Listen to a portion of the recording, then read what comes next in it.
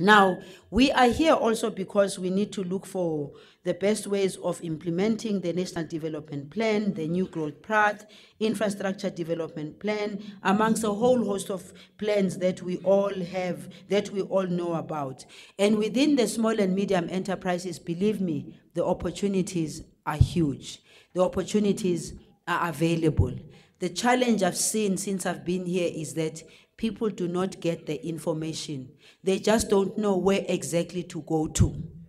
And even if they go to those places, the turnaround of the information and the assistance that they need to get, it takes forever. I'm experiencing is the first time that I'm being a minister, I'm experiencing the frustration of people where they tell you we would like to have this and this and that. 6 months down the line, I'm still dancing almost on the same space. And so I'm saying to the staff in my office, the people that I work with, I cannot work in an environment like this. If I come and I say I was in Limpopo, these are the issues that were raised by Limpopo, I want a month, 2 months, 3 months to know what have we done about it. Because I can't keep on going back to them and saying one and the same thing. But I think that yourselves who are here, you need to look for those opportunities that are being presented by government. And I think that from a Department of Small and Medium Enterprise, I know that our website is nothing to write home about at the moment. But of course, it was difficult for us to have some fancy website where then people access and then they cannot be assisted.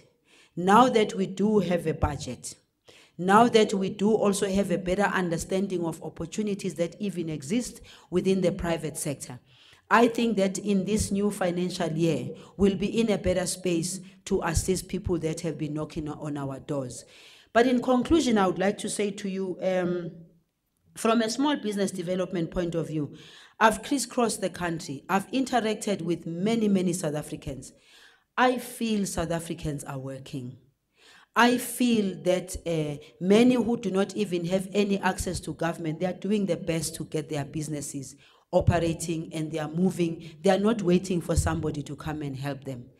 The meetings that I've attended, conferences and workshops, have given me a confidence to even push harder, because I've realized that what was being said in the beginning, some saying certain things, I think that the majority of South Africans are up and about and they are making a living for themselves. All they are asking for is for government to deliver on what government is promising to deliver. All they are asking is that we must have an ear to listen to them, but not only have an ear to listen to them, but also come back with plans of how we are going to address the challenges that we have. The department has now got its strategic plan for the next 5 years. It's also got its year plan starting with 2015, 2016. We've already concluded with our plans. However, we are still saying that some of our plans will need to be redone and repolished as we move on, because ultimately the aim is to upscale our support that we give to small and medium enterprises. I like telling this story because this story is a true story. I had a grandmother that had to educate 8 children, grandmother and grandfather. My grandfather, when we came back in 1994, we had to fetch him from Denver Hostel, where he had spent more than 40 years of his life living in Denver Hostel. He was a very tall, proud Zulu man. And when I saw the first time where he had been sleeping on the bunker that was not long enough to carry the whole tall body, I cried, because I was looking at this and thinking, is this where my grandfather has been living all his life in Johannesburg? Fortunately, he had something to show for that. He had us, and the fact that he had tried to give us all an education to be with my grandmother. I say, my grandmother didn't have an ABSA to go to. She didn't have a Standard Bank to go to. She didn't have a Capitec to go to. She didn't have no bank to go to.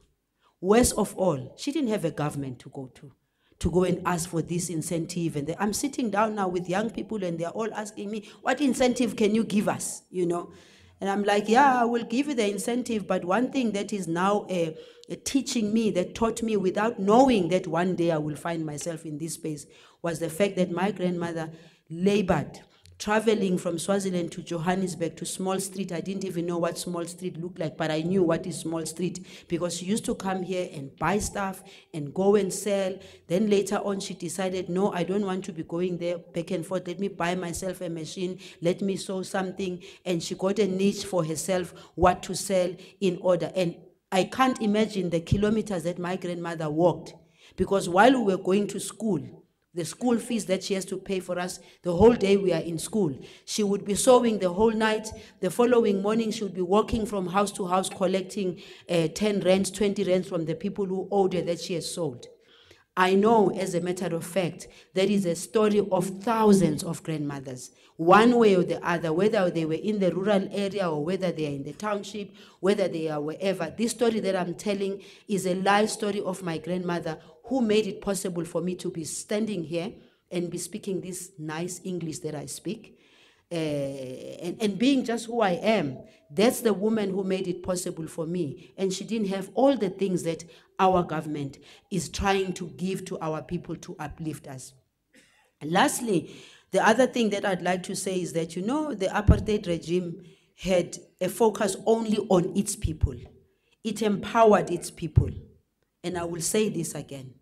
While it empowered its own people, and their people were riding on the backs of black people in the farms and everywhere, in the shops and all, you cannot take away one thing. They worked. They woke up in the morning and made sure that their businesses survive. They made sure that their businesses don't collapse. And of course, they had an advantage. There was apartheid, where many of us were shut out. But you can't. I'm sure those of us who are older, as my age, will remember how we used to laugh at them the farmers wearing their khaki shorts and the socks that reach here.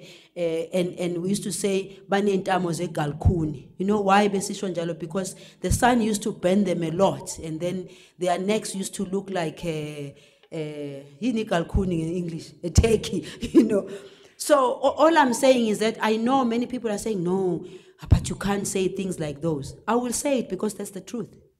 The sooner we also wake up to the reality of the fact that we've got a government that is out here giving us the opportunity to improve ourselves and be better people, you cannot do it without working smart, without working hard, without sacrificing, without ensuring that there are certain things you won't have. Because if you begin to have these things, your business is going to collapse.